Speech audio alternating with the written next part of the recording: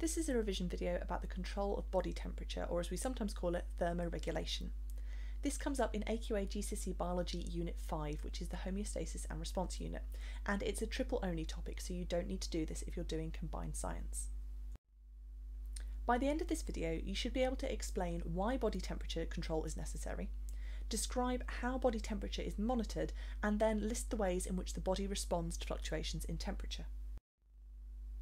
In the first video in this series, we met the concept of homeostasis, the regulation of the internal conditions of a cell or an organism to maintain the optimum conditions for function in response to internal and external changes using negative feedback loops. This includes controlling blood sugar, water levels, and, of course, body temperature. Normal human body temperature is about 37 degrees Celsius, although this does vary from person to person. If the body temperature rises too high or falls too low, then this can have serious implications for your health. The reason that the body temperature needs to be so closely controlled is because it's providing the optimum temperature for enzymes, the temperature at which they will work best. If the temperature gets too hot, as it may do if you have a particularly severe fever, then the enzymes can be denatured. This means that they're permanently bent out of shape and are unable to interact with their substrate. If the temperature is too cold, then it doesn't harm the enzymes, but it does make them less efficient. Body temperature in animals is regulated by a cluster of cells in the hypothalamus area of the brain called the thermoregulatory centre, or TRC for short. This cluster of cells contains receptors, which are cells that are sensitive to the temperature of the blood. So as the blood flows through the brain, it has its temperature taken.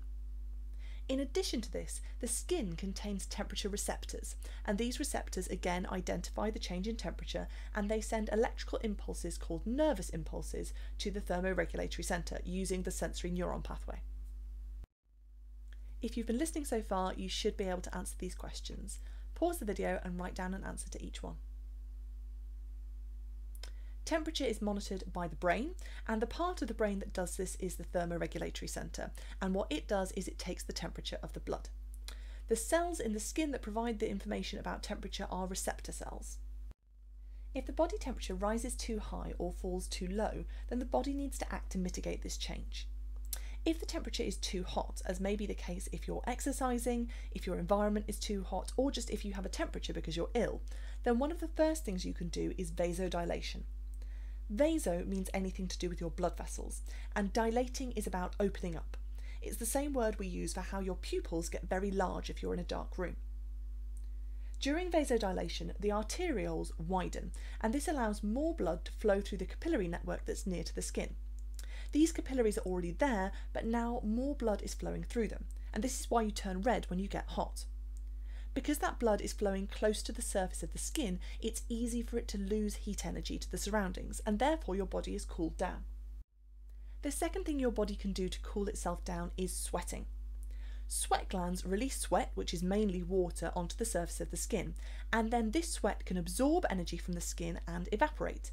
In doing so, it cools the body down. It's important for the sake of exams that you know that we're sweating a tiny bit all of the time. So in the exam, you need to say that as you get warmer, you sweat more to cool yourself down more. Here are some more questions to make sure that made sense. Pause the video and then we'll go through some answers. The process where water is lost is of course sweating, and it needs to be lost in order to cool the body down.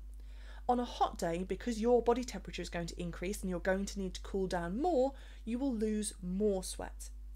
Because the total amount of water that you lose in a day is unlikely to change, if you're sweating more, then the amount of urine you produce will need to decrease. In response to the body temperature falling too low, there are three things that your body can do. The first one is vasoconstriction, which is the opposite of vasodilation. So rather than the arterioles widening so that more blood flows through the capillaries near to the skin, they constrict and tighten, which means that less blood can flow through those capillaries, and therefore less heat is lost. The second thing your body can do is shivering. Shivering requires the muscles to contract, and in order to get the energy to do this, they increase their rate of respiration. This releases energy, and some of that energy is used to make the muscles contract, but some of it is lost as heat, and therefore you warm up. The third thing that your body can do is to raise the hairs on your skin, which is why you get goosebumps. These hairs will then trap a layer of air close to your skin, which acts as a little bit of a blanket and helps to insulate you. Here's one more question to check your understanding. This would come up in the exam as a 6-mark extended response question. All of these extended response questions are level marked, which means you don't get 1 point per true thing you say. You have to meet certain criteria to jump into the next level. So here you would probably get capped at 2 out of 6 marks if you only discussed cooling down and didn't mention heating up at all.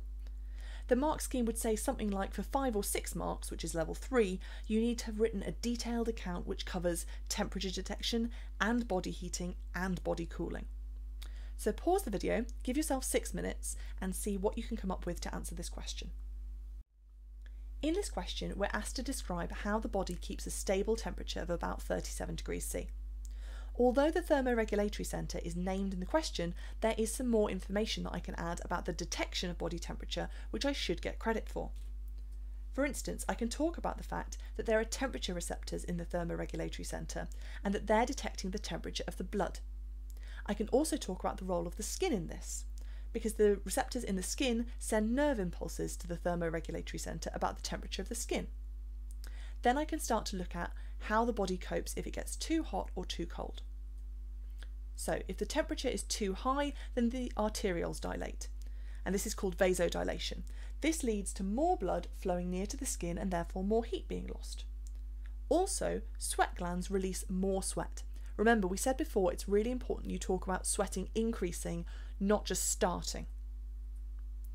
Then the body is cooled by the evaporation of that sweat. It's not just sweating that makes you cooler, it's when that water takes the energy from your skin and turns into vapour and leaves.